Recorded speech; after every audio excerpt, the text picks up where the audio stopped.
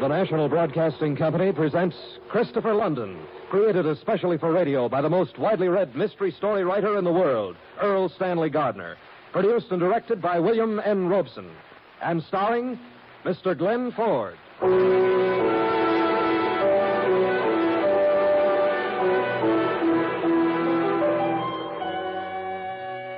I am Christopher London, private investigator and sometimes student of the teachings of the Orient. In the faraway monastery of the moon of yesterday in the hills of western China, I learned many things. I like to think that one of them was tolerance, but I find it hard to be tolerant of greed and murder.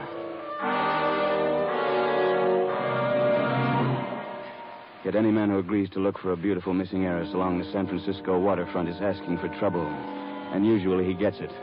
In this case, it was me, and I got it. It started in the lavish Nob Hill home of Arthur J. Manners, attorney at law, where I had been invited on a professional basis. Fix up your drink, London? No, thanks. I asked you to come here because I didn't want to talk about this thing at the office. Oh, it's a nice place you have here. Awfully nice. Oh, it's too big, too expensive. Now, first I'd better show you the young lady's picture. To Arthur, my dear friend and guardian, Helen. Oh, she's a beautiful girl, Mr. Manners. Too beautiful. Too rich. Too spoiled. From the time her parents died 5 years ago, Helen Falconer has been a constant worry to me. And now this. This time I'm really worried. Now, let's see. You said a week ago she arrived on the plane from Mexico. Yes, for her first visit in more than a year. She wired me when to expect her, and she was on the plane. I checked. I found somebody who remembers seeing her get into a dark blue sedan. And that's all, London. She disappeared. Vanished. And just when I have to produce her in court next week for an accounting of my guardianship. What about relatives, friends? No living relatives and no friends in San Francisco. She's never here for more than a few days at a time. Doesn't live anywhere for more than a couple of months at a time. The French Riviera, Rio, New York, Acapulco. Only time I know where she is when she wires me for money. Well, you've checked the hospitals, I suppose, and the morgue. Certainly. Why haven't you gone to the police? Afraid to. That's why you're here. Where did I put that? Oh. Here, you better take this. Driver's license. Yeah, she applied for it last time she was here. Age, height, hair, eyes, and so on. Thumbprint, signature. Might help. It might indeed. You'll know her by a ring she wears. She never takes it off. Antique emerald ring. Heavy gold setting, stone engraved with a serpent and an arrow. Find that ring and you'll know who it is even if she has her head in a sack. Yes, come in. There's a Mr. Lawrence Scoville. Oh, tell him to go away. I'm busy. I said I'd call him if I heard anything. Yes, sir. Oh, Scoville. I should have told you about him, London. Claims he's engaged to Helen. Met her recently in New York. Well, maybe not. Says she wired him she was coming and to meet her here in San Francisco. Spends his days mooning around my office. I wish he'd go back to New York. He gets on my nerves. Well, maybe I'd better start by seeing him. No. Yes, just a waste of time. He doesn't know a thing. You interest me, Mr. Manners. Have you changed your mind about wanting me to locate this girl? Changed my mind? No. Why? Because you're stalling. Yes, I suppose I am. But it's because I'm worried. I don't know how much I should confide in anybody. In that case, we're both wasting our time. Goodbye, Mr. Manners. Now, wait. No, London, sit down, please. All right. I have reason to believe that Helen has involved herself in some sort of smuggling operation. For the thrill of it, nothing more. It may be that the headquarters of this gang is at a waterfront dive named El Toro or El Torero, something of the sort. Mind you, I don't say it's true, but it may be true. Now, you must have some reason for believing it. Well, I'm not at liberty to give my reasons. I merely warn you that searching for her may lead you into some danger. Well, in a way, Mr. Manners, danger is my business. I'll keep in touch with you. And I'll say this. Nobody ever began a search for a missing girl with more clues.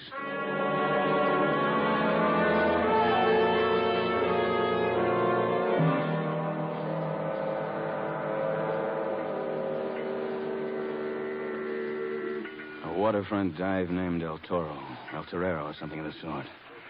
Well, it wasn't in the phone book, but I thought I knew how to find it. You take a stroll along the Embarcadero in the fog, and you might find anything. I'm sorry. It's okay. I didn't hurt you, did I? Yeah. This fog is pretty thick, isn't it? What's the matter? You lost? Yeah, in a way. I was looking for a place. I forget the name. Stupid. Yeah. What you want there? Oh, a drink? I don't mind if I do. Well, fine. Let's go. Oh, yes, I remember it now. Oh, that's swell, honey. El Toro. That's it. A joint. Strictly a dive. Oh, you know where it is? What do you want to go there for? Well, I told you. Yeah. You said a drink. What is it really? A dame? Maybe. You were going to buy a drink anyway. Certainly. Okay, honey. Only no dame you're looking for is going to be at El Toro.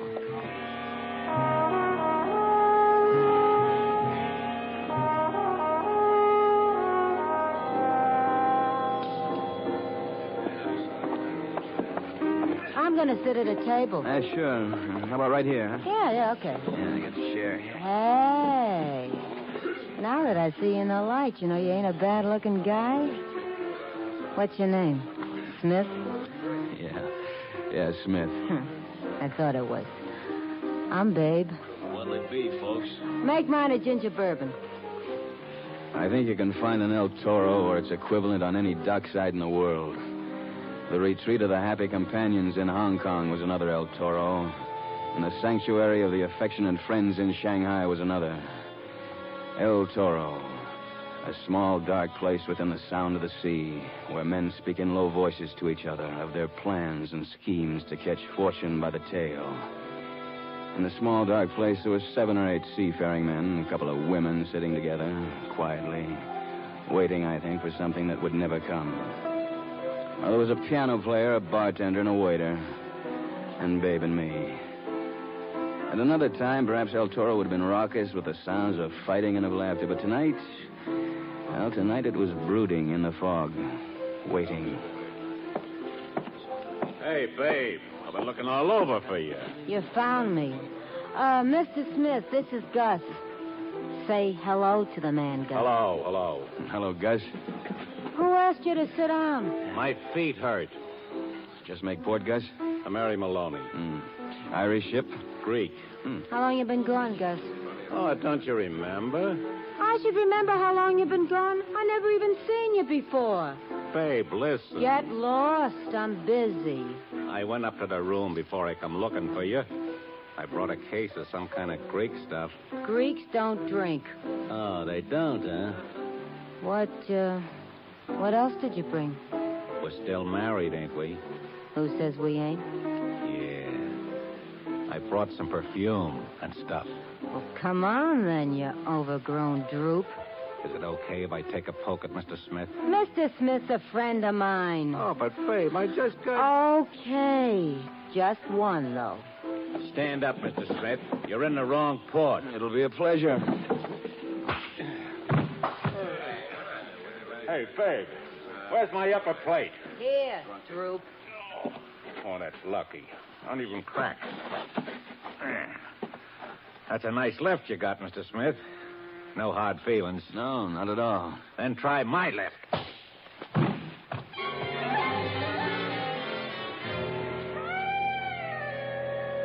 I don't suppose I was out more than a minute or so. But when I came to, Gus and Babe were gone. And 3 new customers had arrived. 2 men and a girl.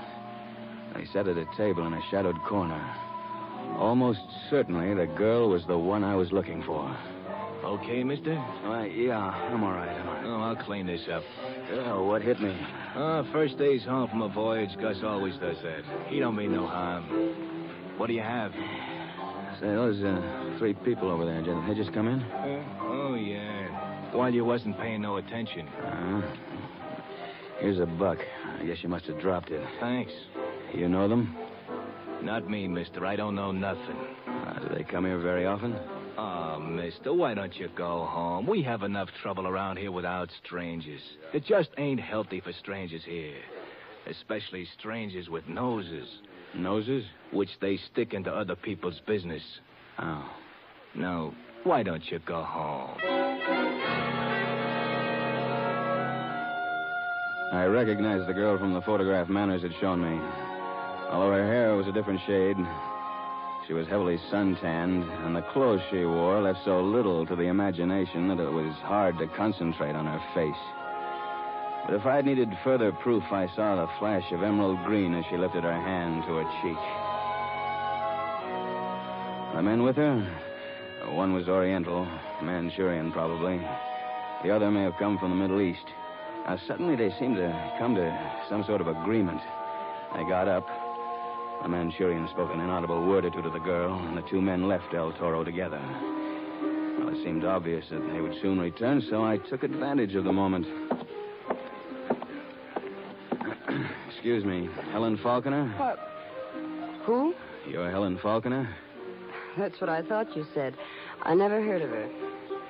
Have you got a minute? Sit down. Thanks. Now, you don't want to change your mind. About what? About being Helen Falconer. I told you I never heard that name before. What's this all about? You know, it's funny. I got an idea that I was intended to meet you here. You were intended to meet me here. Yeah. Or Helen Falconer. Oh, we're back to that again, huh? You know, I'm getting kind of tired of Helen... What's her name already? Did you really want to meet her? Yeah. You see, she was supposed to look exactly like you. Oh, you don't know her then? Well, a man showed me a picture. Arthur J. Manners, an attorney. And she looks like me? Exactly. How do you like the way she looks? Oh, I like it. Have you got a name? Yeah. Christopher London. Now, what difference does it make? Call me Helen if you want to. Helen... What's her name? Cigarette? Helen? Thanks. Yeah. That's a good-looking case. Gold? Yeah, I guess so. Oh, it's shiny as a mirror. Here, take it back before it sticks to me. Thanks. Oh, here's a light. You know, I'm wondering about you. As a matter of fact, I'm wondering about me, too. What do you mean? Well, I'm wondering if I could get up right now and walk out of here. And forget me. Yeah, and forget you. Do you want to try? Not yet. Say, that's a beautiful ring. Is it an emerald? Oh, it's just some kind of green stone. Yeah, mind if I look at it? It's carved, serpent and arrow. Well, I imagine that's pretty valuable. Aren't you kind of taking a chance wearing it around a place like this? I usually wear it turned around with the stone on the other side, like this. Why not simply leave it at home, then? Oh, no. I never take it off. Yeah, sort of good luck charm. Sort of. Has it brought you any? Good luck? Yeah. All the time, Christopher London. All the time. Helen. Oh, yes, that's me, isn't it? Yeah. Hey, does the name Scoville mean anything to you? Lawrence Scoville? You know more people that I never heard of. Helen, listen. I'm serious. Now, do you know who you are? Do you know where you are? Where were you a week ago tonight? Oh, 2 weeks ago. Well, a month ago.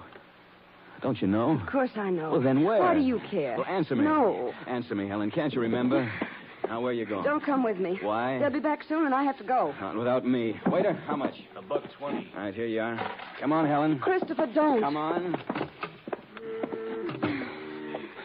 Now, what are you afraid of? Christopher, can you see in this fog? Oh, not much. Neither can I. Hold on to me. Helen, it's important. Who are the men you are with? The men who are coming back. Hold me. Oh, don't you understand? You've got to answer my questions. I don't know. Hold me, Christopher.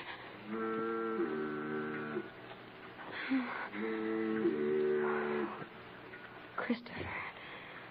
Helen. No, you mustn't ask me anything. It's not safe.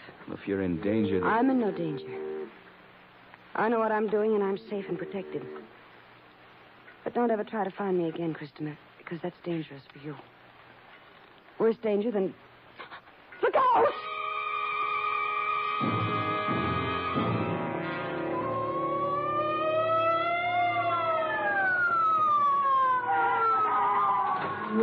Where is he? Over here, Inspector. Now, what's the date? What? The 5th, You know what city you're in? Oh, San Francisco. What's your name? What? Oh, Christopher London. I think he's okay, Inspector. He started coming to a minute ago. Yeah. Hello, London. Oh, Inspector Griffith. Ooh. It's too bad you weren't here a while ago. What happened?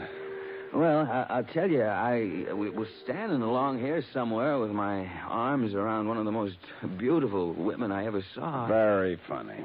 You didn't see who hit you? No. Might have been a sailor from somewhere in the Middle East. Maybe a Manchurian. You kill me, London. What were you doing down here? Oh, you wouldn't believe me if I told you. Yeah, but I seem to have been robbed. You surprised? Yeah, let's see. My wallet's gone. Letters, cards, money. Oh, what do you know? They missed my cigarette case. Well, you can sign a report in the morning. How do you feel? Bad, Inspector. Not good. Get in. We'll take you home.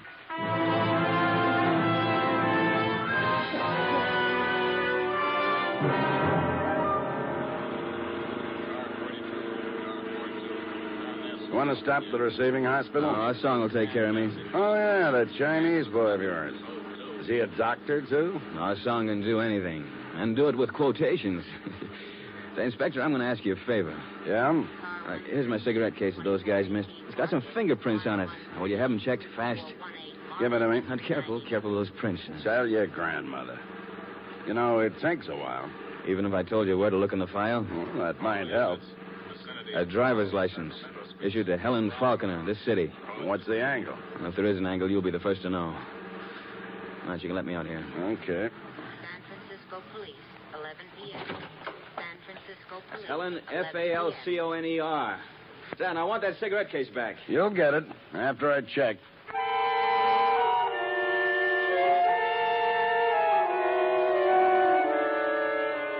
As I dragged myself up to my apartment, I hoped that Ah Song would be waiting for me with tea and many ancient Chinese quotations.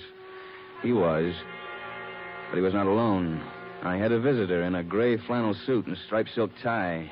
Mr. London, I'm Larry Scoville. I wanted to talk to you about Helen Falconer, but the way you look, I guess it'll have to wait until tomorrow. That's all right. That's all right. My injuries aren't fatal. Now, sit down. I'll be with you in a minute. All right. Come, Mr. London. I will make first aid. Yeah. Oh. This warm, damp cloth will soon erase the signs of violence, as the soft snow hides the scars of the gardener's toil. Are you still bleeding? There is no more blood now. May this helpless one inquire what happened? Oh, hand me the towel. Oh, here. Thanks. I don't know, Ah Song, yet I got an idea that this is not the first nor the last blood that will be shed in this case. Here. Has Mr. Scoville been waiting long? Not long. Yeah, that looks a little better. All right, I'll see what he wants. Oh, bring us something to drink, will you?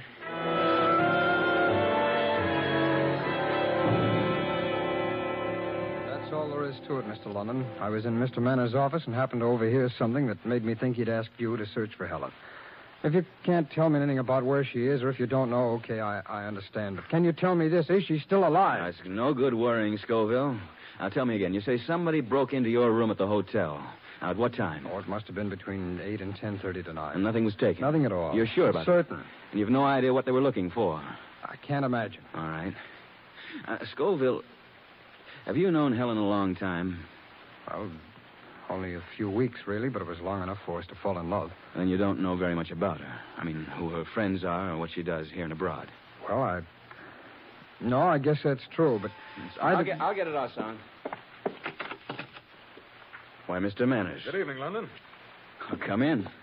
I was in the neighborhood, and I thought I'd take a chance that you were still awake because Oh, Scoville. Hello. Well, you had an accident, London? More humiliating than painful. It's nothing. Oh, sit down. Oh, no time. I'm on my way home. I just stopped in to tell you... this concerns you, too, Scoville. To tell you that I've seen my ward and talked with her. Oh, you did? Is she all right?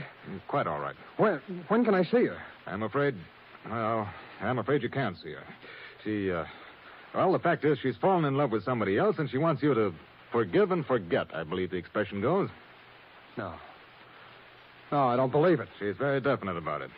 Now, London, I'm glad to say that my suspicions were entirely unfounded. I'll send you a check in the morning, and if you'll return that driver's license, we can consider the matter closed. I'm sorry, Manners. I haven't got the license. I lost it. Oh. Well, that's not important, then. Good night.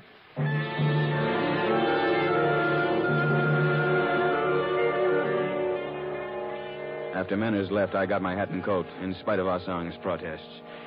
And then I had trouble with Scoville. You know something about Helen, don't you? You're going out to meet her now. Scoville, there's nothing I can tell you. I'm going with you. I don't believe Manners.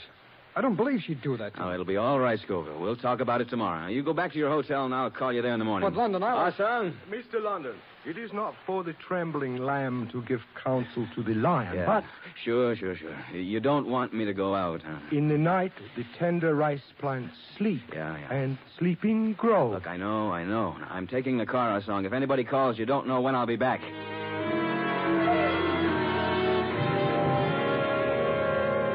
I left poor Scoville standing on the street. I got my car out of the garage and headed for the waterfront.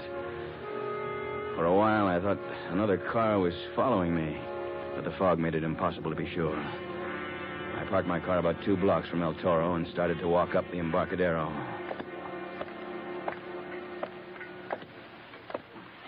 I thought I heard steps behind me, but when I halted, they halted too. Then when I started again, they started.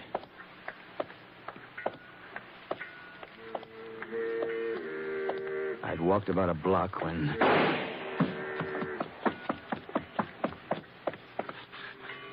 Scoville.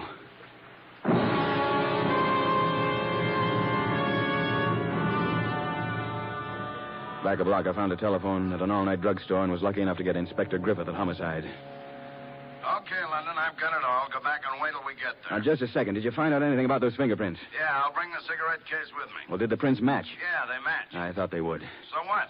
So now you know who dame is named Helen Faulkner. Wait for us.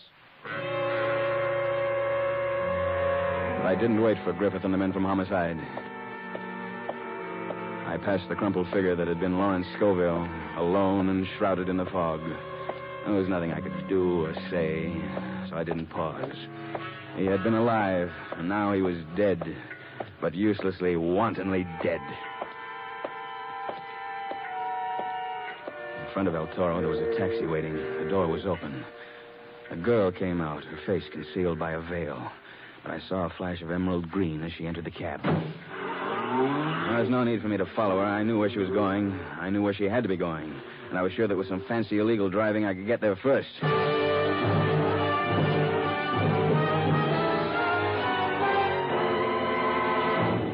parked my car in the shadows. Her taxi pulled up not more than a minute later.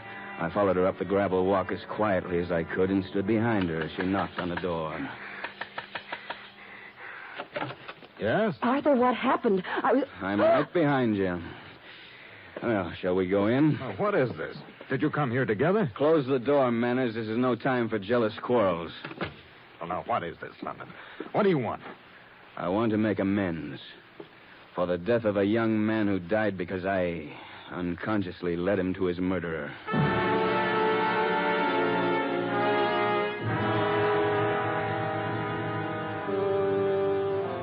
We were in Manners' elegant study, the three of us. The girl, still beautiful, but pale and tense. Arthur J. Manners, attorney at law, calm now, almost too self-assured. And Christopher London, who probably looked as if he'd spent a night in a bowling alley as a stand-in for a 10-pin. Now, Manners was being pleasant. No, I'd never seen him quite so pleasant. Well, I'm glad that you and Helen could meet here. We met at El Toro. With the briefing you gave me, I couldn't have missed her. You arranged our meeting. You wrote the script and directed the play, but you didn't figure on this ending. Christopher, listen to me. What's your name, Helen? Arthur, what's he talking about? What do you mean, London? If you've got anything to say, say it. She's Helen Faulkner. You know that. Christopher, I can explain about those awful men at El Toro, but it was just a silly... Well, I don't know. I get into things like that. Oh, you fools. Don't you see how transparent you've been? How clear as glass? Get out of here. Get out. Manners, sit down. That's better. Now, let's talk. Helen Faulkner was your ward. You managed her estate. She was out of the country most of the time, and your expenses were heavy. A house like this costs a lot to buy and to live in. And a girl like this runs into money, too. I think you've been taking Helen Faulkner's money for a long time. So at last she became suspicious and decided to fly up from Mexico for an accounting. Well, that's true, Christopher, but I was wrong. Oh, very wrong. Now, wait. Apparently you've got the absurd idea that this girl is not Helen Faulkner. Well, would a fingerprint prove it to you? Not on a driver's license, nor a cigarette case. You know, it was a smart idea having your girlfriend apply for a license under the name of Helen Faulkner. But it only proves the murder was well planned and long premeditated. You, whatever your name is. Christopher, please. That's your ring on your finger? You wear it constantly? You never take it off? You both told me that. Then why isn't the skin underneath the ring white? Why is it as suntanned as the rest of your hand? Don't try it, Manners. Don't. Christopher. Now, don't worry. I think he'll live long enough to die as the state directs. Well, I just did what he told me.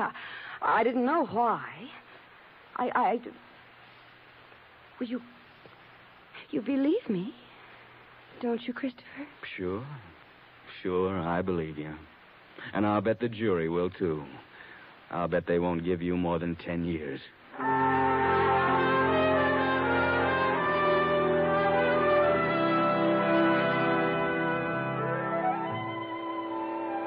Yes, Ah-Song, you and your revered ancestors were so right. Oh. Yes, greed and duplicity go hand in hand with murder. Arthur Manners killed Helen Faulkner on the day she arrived from Mexico. Her body, may never be found. But Manners will die because he shot Lawrence Scoville. Scoville must have worried him. Oh, yes, the murderers must worry. And he went through Scoville's hotel room because he was afraid the boy might have a picture of the true Helen Faulkner. Then he had to kill him because he followed me. If Scoville had seen the girl I thought was Helen, well, the whole thing would have fallen apart. And the young lady? Oh, the misguided girlfriend of an attorney at law. With time off for good behavior, she will still be as beautiful when she gets out. But why were you called in at all? I was the patsy. If the question were ever to come up, I would have been called on to swear that I had found and identified the missing Helen Faulkner and returned her to her worried guardian.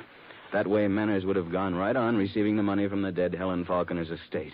Only what? Only Manners forgot that the phony Helen Faulkner's license had been issued less than 6 months ago.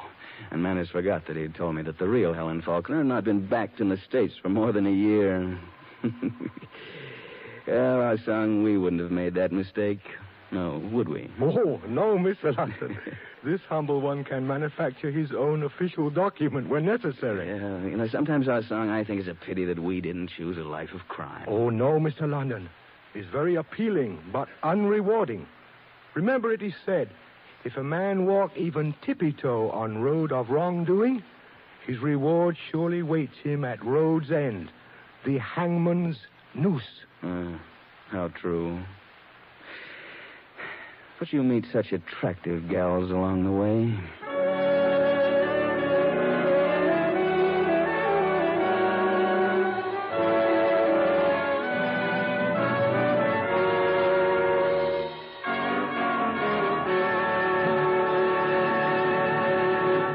That was Christopher London, starring Glenn Ford, and created especially for radio by the world's most widely read mystery story writer, Earl Stanley Gardner. Christopher London is produced and directed by William N. Robeson, and was tonight written by Mindred Lord, with music composed and conducted by Lynn Murray. Mr. Ford's supporting company included Joan Banks as the phony Helen Faulkner, Ben Wright as Arthur Manners, Charlie Long as Ah-Song, Florence Hallop, Ted DeCorsia, Peter Leeds, Will Wright, and Stacey Heiress. Be with us again next week when Christopher London returns. What's on NBC today? 1 hour from now, you'll hear Charles Boyer and Dorothy McGuire in the Theater Guild on the Air. And then the American Album of Familiar Music later today. Now, stay tuned for Phil Harris and Alice Faye, then Sam Spade on NBC.